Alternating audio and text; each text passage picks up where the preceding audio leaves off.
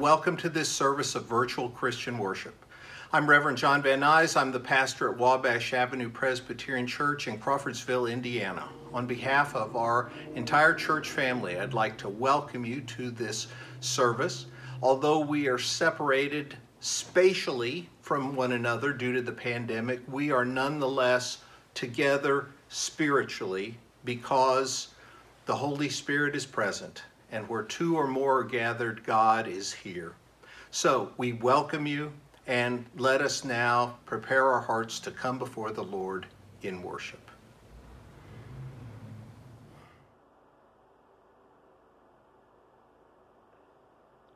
Please join me in the call to worship. Make a joyful noise to the Lord, all the earth. Worship the Lord with gladness. Come into God's presence with singing. Know that the Lord is God. It is God that made us, and we are his. We are God's people and the sheep of God's pasture. Enter God's gates with thanksgiving and God's courts with praise. Give thanks to the Lord, bless God's name. For the Lord is good. God's steadfast love endures forever, and God's faithfulness to all generations. The opening hymn is O Worship the King, all glorious above. O worship the King, all glorious above. O gratefully sing God's power and God's love. Our shield and defender, the Ancient of Days, pavilioned in splendor and girded with praise. O tell of God's might, O sing of God's grace, whose robe is the light, whose canopy space, whose chariots of wrath the deep thunder clouds form, and bright is God's path on the wings of the storm. The earth with its store of wonders untold, Almighty your power has founded of old, established it fast by a changeless decree, and round it has cast like a mantle the sea.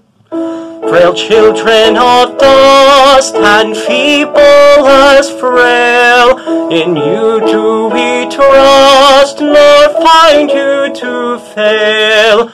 Your mercies how tender, how firm to the end, our Maker, Defender, Redeemer, and Friend. God has promised that everyone who calls on the name of the Lord shall be saved. Therefore, let us call upon the Lord, confessing our sins. Please join me in the prayer of confession. Almighty and gracious God, we confess that we have failed to love you with all our heart, soul, and mind. We have failed to love our neighbors as ourselves. We have not loved tenderly, nor acted justly, nor walked humbly with you. O God, have mercy on us. Forgive our sin and raise us to new life, that we may serve you faithfully, love others genuinely, and give honor to your holy name.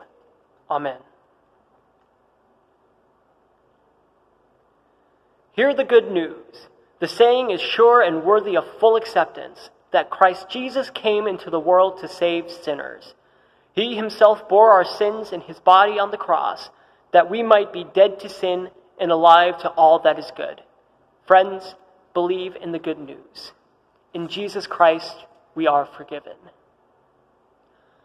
Glory be to the Father, and to the Son, and to the Holy Ghost, as it was in the beginning, is now, and ever shall be, world without end.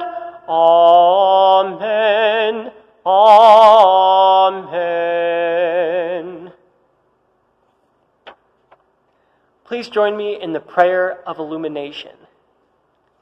Holy God, speak your word to us and breathe your Spirit upon us, that we may know the truth and follow the way that leads to you through Jesus Christ our Lord.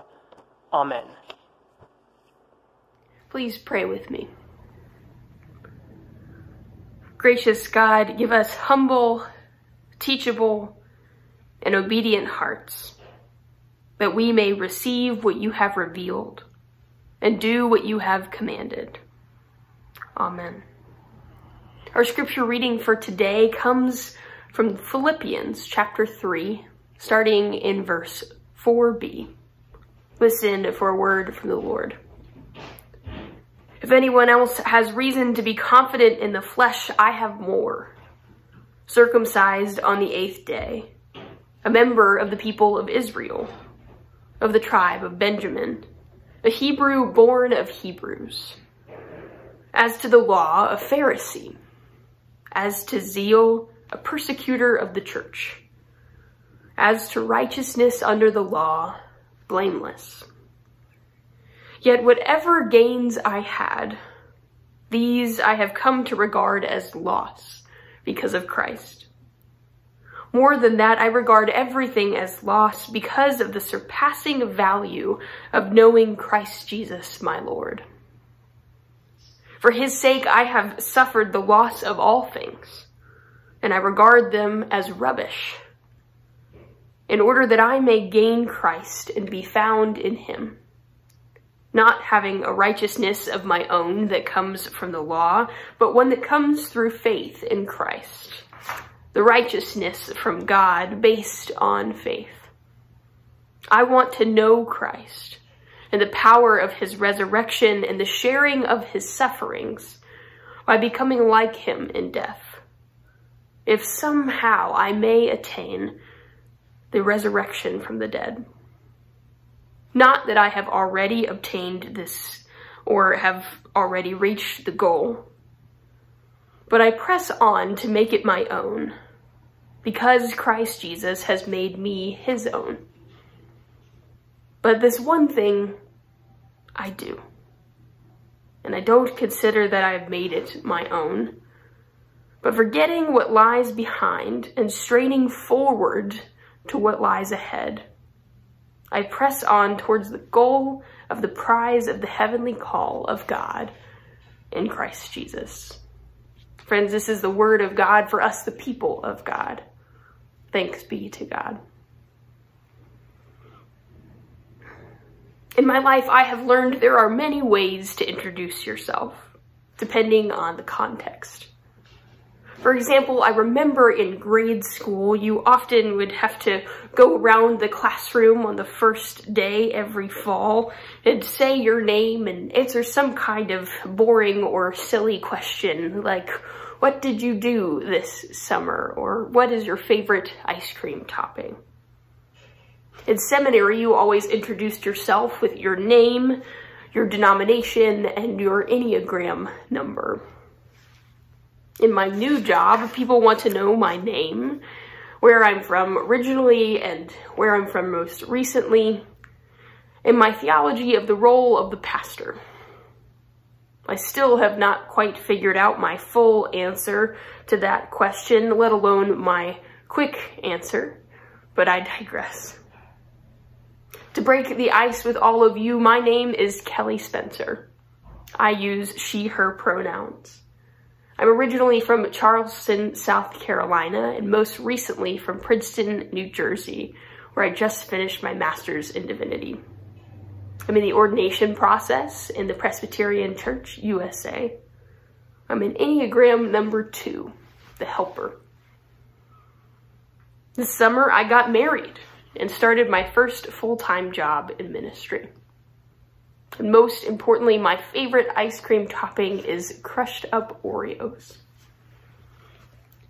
Paul takes a different approach to introducing himself in the book of Philippians. Contemporary ears sometimes hear Paul's autobiographical speeches as arrogance. However, this was a tool of his time to validate someone's argument. Paul uses his personal character to confirm that he has experienced firsthand God's love in Christ. Paul also wants his readers to know that he himself strives to live out the message he preaches. Paul's personal story authenticated his message and gave his voice authority. So as today marks my first introduction with all of you, I find it important to give and take from Paul. Maybe not boasting about myself constantly, but instead engaging the essential quality of authenticity in preaching and in living. In addition to my favorite ice cream toppings and my personality test results, more importantly than that, I want you to know that I have experienced God's love in Jesus Christ firsthand. And I try with everything in me to live out what I preach. Now, I may not have the rhetorical abilities of Paul, but I believe the heart of his message is so important for us today. We are constantly meeting new people, and often now on Zoom with just a small square around our faces. At the same time, we're constantly growing and experiencing new things that shape us, move us, that change us. Paul's message reminds us that through it all, it was God's acting in Jesus Christ that defines Paul, not his experience as a Pharisee or any of his accolades from the Roman government. And the same is true for all of us. It's not our failures or our successes or our presentation or our bank accounts or our networks that determine our value and our achievement. Instead, our worth comes from God's undeniable, unrelenting, unbelievable love for each and every one of us, exactly as we are.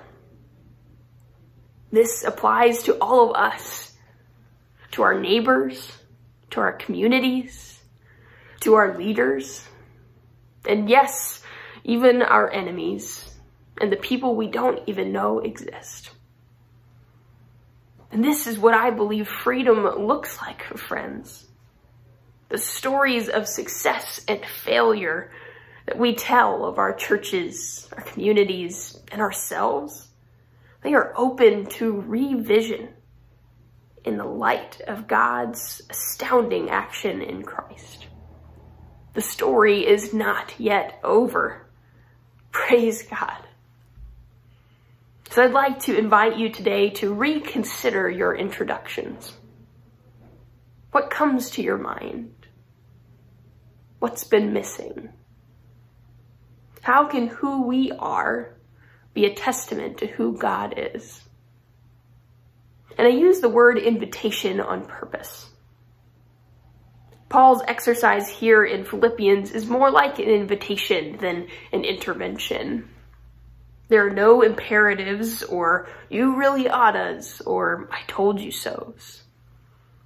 Instead, he offers that his life centers around knowing and experiencing the love of God. Everything else is rubbish. And I find that really helpful in this strange and challenging time of uncertainty, grief, and loneliness. And I admit that this truth in our lives is mysterious. I cannot explain to you the depths of how God loves us despite ourselves, and how God carries us and restores us and changes us, declaring us righteous rather than condemned. I love that Paul can't really explain it either.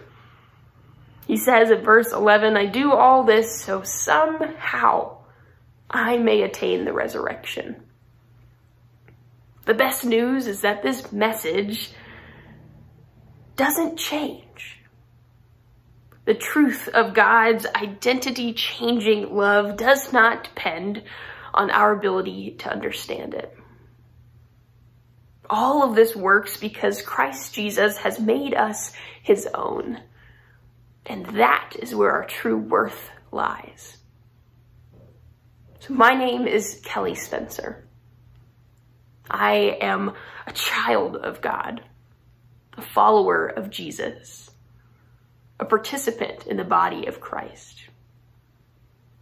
Everything else I regard as loss because of the grace, love, and fellowship I have with the triune God. Who are you? Amen. Let us pray. Holy God, we come to this day praying for our world, our nation, our community, and those in need. Oh God, we pray for our world during this time of pandemic, that you will guide all in positions of authority to lead us all into a day where all are alive and whole and blessed, and that we are all past the coronavirus. We pray, Lord, for all essential workers, for all healthcare providers, for all who are in harm's way providing care for us. Lord, protect them and shield them, we pray. Lord, we pray for our nation. Wherever we are in the right, oh Lord, help us to continue in that and to expand that good work. And wherever we are wrong, oh Lord, we pray that you will help us to recognize that wrong, and that you will give us the strength and wisdom and courage to work to make it right. Lord, we pray for our community. We ask, Lord, your grace to be poured out through your love by our compassion to make sure that everyone is included in your blessings and love. We pray, Lord, for all who are ill, for all who seek healing in body, mind, and spirit. Pour out upon them your richest blessings.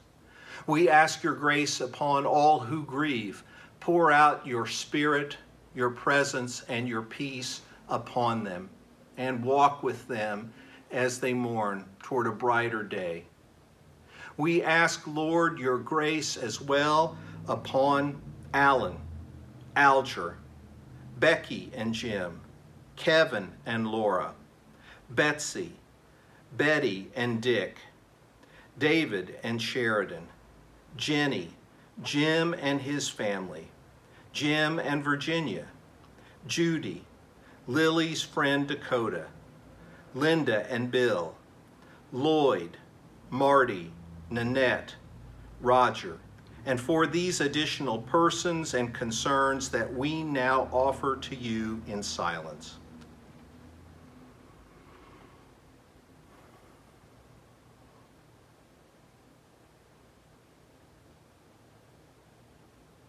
Oh God, we thank you for receiving our prayers and for receiving us as your forgiven, redeemed, and loved children. Unite us now in one voice in the prayer that our Savior taught us, saying, Our Father, who art in heaven, hallowed be thy name. Thy kingdom come, thy will be done, on earth as it is in heaven. Give us this day our daily bread, and forgive us our debts as we forgive our debtors. And lead us not into temptation, but deliver us from evil. For thine is the kingdom, and the power, and the glory forever. Amen. Our closing hymn is sung by Jennie Fights Swick.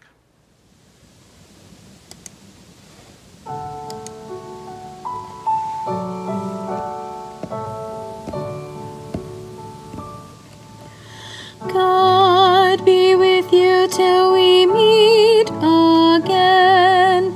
Loving counsels guide uphold you. With the shepherd's care enfold you.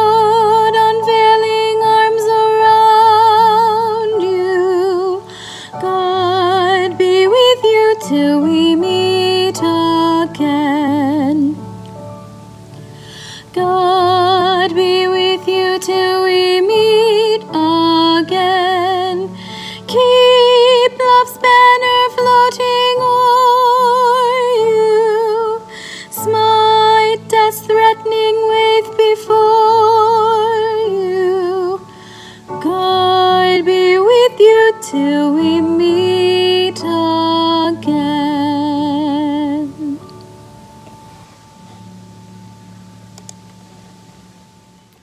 Friends, may we go forth from this time strengthened in the knowledge and truth of God's love for us, Jesus' grace unto us, and the Holy Spirit's friendship with us, resting in the righteousness that we gain from faith in Christ. Go in peace. Amen.